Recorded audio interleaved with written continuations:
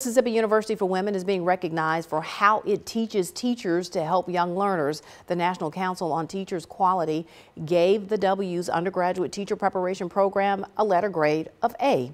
This organization measures how future educators will teach reading in the classroom. Only 23% of programs in the country are rated an A for using methods of reading instruction. Statistics show more than 1/3 of fourth grade students in the United States cannot read at a basic level. MUW's Dean of the School of Education, Dr. Marty Hatton, says, quote, we view reading as the foundation to education, end quote.